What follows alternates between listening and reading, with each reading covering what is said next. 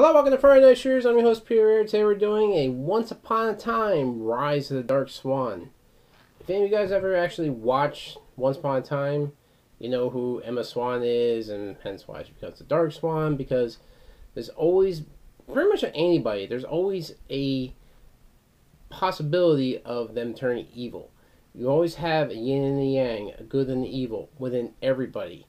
Even the nicest, perfect people you ever seen, there's always going to be some type of evil. But I figure which side of them actually overpowers the other, but there's always going to be that aspect there. Well, the one thing with Emma Swan is, even though a lot of her evil was put into another person, which was Maleficent's daughter, she still had an ability of evil because it was prophesized. Even though she was Savior, it was still prophesized that she will turn evil and bring an end to things. So the one thing also about the with Rumpelstiltskin, Mr. Gold, is the Dark One. The Dark One must have a vessel. If the Dark One is able to just go free, it just basically make end of times, end of the world. So that vessel has to be somebody who's able to withstand the power of the Dark One. So the Dark One actually enters into Emma Swan, which in turn creates the Dark Swan. Or Black Swan, however you want to think about it. Because in a sense, it's kind of still the Black Swan. So she has the potential for evil. She becomes evil, and you'll see what happens. I didn't exactly watch the new episode. I'm curious about it because I didn't see exactly what happens, but I know basically what's going to happen just from the ending of the last season. You just see how it enters within her, but then it just kind of ends. It's done. But she has a potential for evil because she basically killed the Cruella. If you think about it, watch it, you'll see. But it's definitely going to be an interesting turn of events. I can't wait to see the episode. I'm probably going to watch it as soon as I'm done this video because I really miss it. They had the review or the premiere yesterday. Today's actually Monday, but they had it yesterday. I missed it, but obviously it's not releasing on Monday. This is a different day because I recorded in advance. So I'm doing 2 weeks in advance, so this is actually a couple weeks ago. So by now, you probably watched 2 episodes. Not me. I'm still missing an episode, but we'll find out. But the whole idea, the Once Upon a Time, the Rise of the Dark Swan, is you have the Rise of the Dark Swan. And the concept behind this cocktail is that rise. Because you're going to have the Emma Swan within the outer part of the cocktail, which is the chaser. Because she has the powers. And then there's always something within her mind that's going to make her evil. So we're using some hypnotic with that. But the idea with that is you're also going to have within the chaser the darkness. Darkness being the black vodka, so obviously it's going to be dark, so it has some black vodka with that. Then you also had the black heart, because there's always going to be a bit of darkness within her heart, and you're going to take that darkness, release it into the shooter, and then take the shot. Hence, making the Rise of the Dark Swan. It's a very simple cocktail. It has the inverted bomb shot. It's a really good concept. If you ever had an inverted bomb shot, it's a simple cocktail, but it has so many implications as far as if you want to make a theme cocktail, because you figure you're releasing something into another. You're taking one cocktail, adding another cocktail within that. You're making something completely new. You had that transformation, the elevation, and the ascension into something else. So it's so many possibilities for a storyline. It's a great idea for a cocktail. It's simple. I can't wait to watch the episode. But this is the Once Upon a Time Rise of the Dark Swan cocktail. Well, shooter in this case. Show you exactly how it's done. First thing you want to do is you want to create the shot. But to create the shot, you're going to take an ounce, well, half ounce of your black vodka. Because one thing about black vodka is pretty damn dark. So definitely going to add a lot of darkness to this. So we're adding a half ounce of that.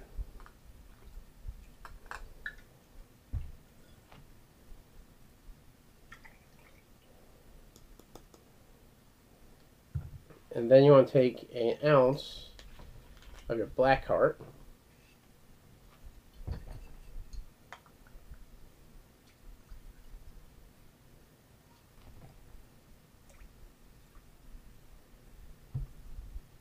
Still got a little left over, so. Wow. Yeah. Here's the thing about Blackheart. 93 proof. Guess a burn. Yeah, I grow some hair in the chest at the end. Yeah. But to make the cocktail, what you want to do is you want to take the shot. Man, I can still feel the burn from that. That's like right here. You feel it. And you want to take your glass, invert it, apply pressure, and then release.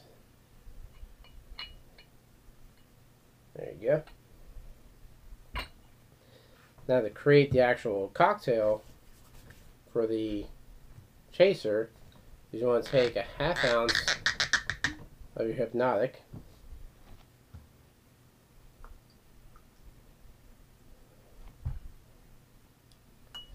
Put that on the side of the glass.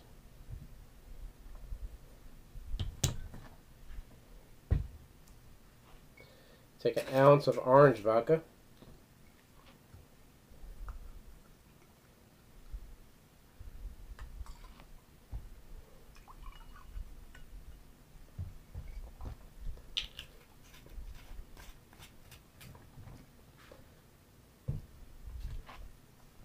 Then you want to take 3 ounces of Sprite. You may not exactly have 3. Now I got another one waiting for it. Maybe I probably do.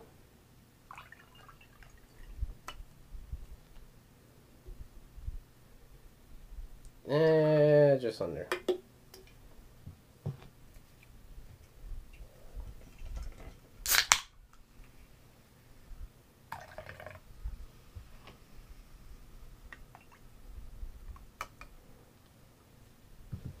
And there you have it. From Once Upon a Time, Rise of the Dark Swan shooter. In this case, it's an inverted bomb shot. So this is going to have a lot of different flavor notes. Because you have the power, the fight, the constant struggle over the mind, and the darkness within. Because you're getting the hypnotic in there, so you got a lot of flavors from the hypnotic. You get a lot of potency coming from the Blackheart rum, and a lot of sweetness coming from the black vodka. Because even though it's still vodka, it definitely has some sweetness to it because it's more of a berry flavor to it. You also add in a lot of citrus elements because you got the orange vodka, the Sprite. Helps kind of bring it all together. So flavor-wise, it's definitely going to be interesting. But it's going to have some potency to it. But that is the Rise of the Dark Swan. Alright, let's try it out.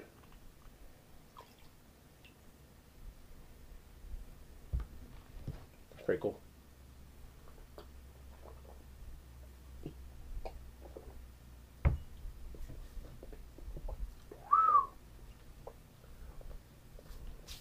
Wow.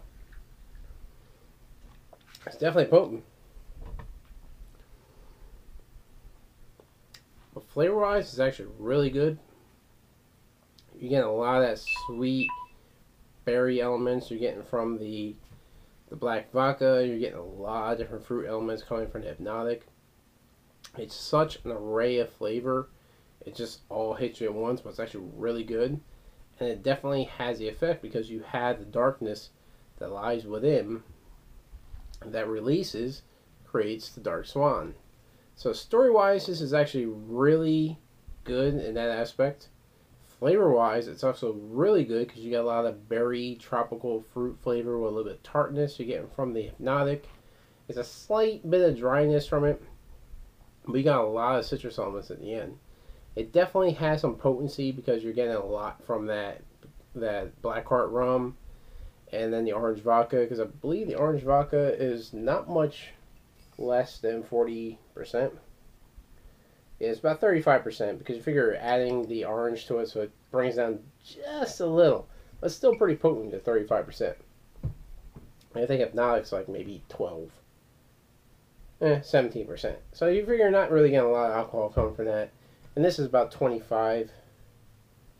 So it doesn't say. Yeah, 20%. So you're not getting much from this, not much from that, but you're getting a lot more from this as far as alcohol wise. But you also get a lot of citrus elements, a lot of flavor coming from that one shot. But it's definitely something that can hit you in the end, but it has so much flavor, but it's just a story element in itself. It is The Rise of the Dark Swan. Definitely, if you guys watch the series, let me know what you guys think. If you watch the episode that this premiere from last week, because I believe by the time this actually premieres, you figure it's already been a couple episodes in. So let me know what you think of the first episode of the season and the new episode from the season. And definitely give me your inputs on it, because I love the series. I watch every single episode. It's a very good idea that they're using with the different concepts, with the different story characters that you're getting from like Disney and all that, because this is kind of a Disney based series, but it's given more of a dark element to it, but it's kind of twisting everything around to make it more believable, I guess you could say. Basically how all these different characters intertwine, because if you actually ever watch the original stories from these, Rumpelstiltskin is only in the one series. He's not in many different series. The Evil Queen, she's only in Sleeping Beauty. She's not in a ton of different ideas. But figure with Once Upon a Time, they're taking a character and they're spanning them across many different stories, bringing a lot more of a character idea and a lot more of a concept, which is a continuing storyline, which could take the idea of Once Upon a Time in a story and make multiple episodes off of it. So it's a great idea to do in Once Upon a Time. I love the series. This is the fourth series, I believe. Can't remember exactly, because you figure the last one was with the Snow Queen, so it's a little bit different. So it's definitely something worth checking out. Let me know what you guys think. But let me know what you think of the cocktail idea. If you have different ideas you want to make for Once Upon a Time, I got plenty of different cocktails I made in the past. I believe all my show on the show. If not on the show, they've been on Facebook, but they've been different ways. But let me know what you guys think. Be sure to like us on Facebook, House of Spirit Cocktails. Subscribe to our channel. Submit your cocktails below. Ideas for a Once Upon a Time cocktail, submit it below. You'll see the link at the end of the video also. Definitely send them. I love to create your different ideas.